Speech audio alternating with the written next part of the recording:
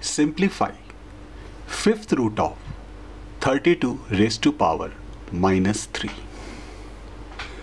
We know that fifth root of x, it's mean x raised to power 1 upon 5.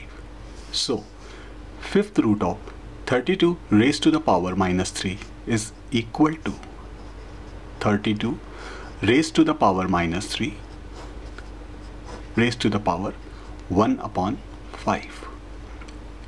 Okay, now we know that 32 can be factorized as 2 multiplied by 2 multiplied by 2, then multiplied by 2, and again multiplied by 2.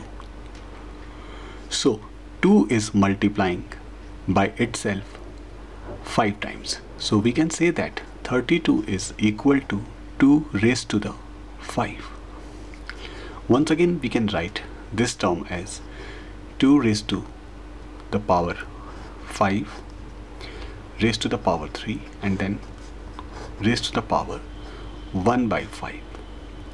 Now according to the laws of exponents, we know that x raised to power m raised to the power n is equal to x raised to the power multiplication of m and n.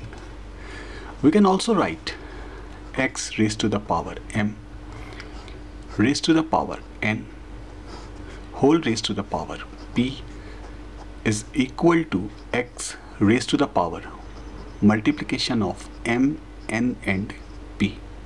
So using this rule here, we can write this term as 2 raised to the power 5 multiplied by minus 3 multiplied by 1 upon 5. So this can be simplified and finally we will get 2 raised to the power minus 3. Once again, x raised to the power minus m is equal to 1 upon x raised to the power m.